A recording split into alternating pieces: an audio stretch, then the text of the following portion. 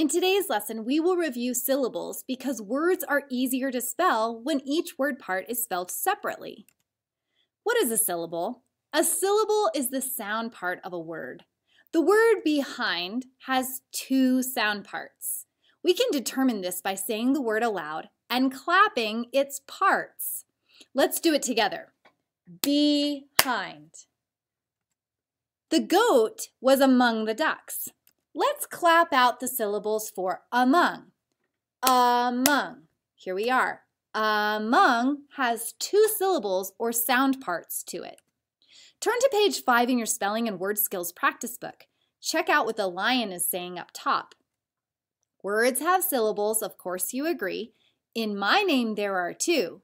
In elephant there are 3. Then there's rhinoceros, a 4-syllable word. In hippopotamus, how many syllables are heard? Let's clap it out. Ready? Hippopotamus. I got 5. So write 5 in the blank. Some words begin with the B syllable. Among all the words in a dictionary, some start with the A syllable, which we're going to say when we find those words. Find and write words that begin with the syllable B or A, which makes the sound, and write them on the lines for each sign. We're going to do them together. Here we go. What words start with the B syllable? What about between? What other words can you think to add to the sign? I'm going to share a few ideas with you. Words that start with the B sound. Before. Begin. Where's the dog? Beneath the table. A scuba diver goes below the surface of the water. This girl has bad behavior. What about the word bewildered? Did you see that at the bottom?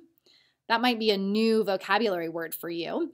Bewildered means confused. This guy is confused. We could say he's bewildered. Bewildered is also an interesting one because how many syllables does it have? Clap it out with me. Bewildered. 3 syllables. You are becoming more successful every day. Did you see I sneaked in the word become? And here's another one. Did you think of because? If you haven't filled out the circular thing inside of your sign, go ahead and pause the video and do so now. And you can use some of the words that we talked about if you can't think of new ones on your own. Let's talk about this word because though, because is another word that starts with the B syllable, and it's a word I want you to feel confident spelling. I've got a fun mnemonic sentence for you to remember the letters in the word because so you can start spelling it correctly. Big elephants can always use scrambled eggs. Notice that the first letter of each word in the sentence are the letters that make up the word because. B for big, E for elephants, C for can, A for always, U for use, S for scrambled, and E for eggs. Now you'll remember how to spell the word because. What words start with the A syllable? Notice this is A, but it doesn't make the A sound. So in the word among that we looked at earlier and in this word above, both of them make the sound. So I want you to think of other words that start with A and makes the sound to begin. Okay?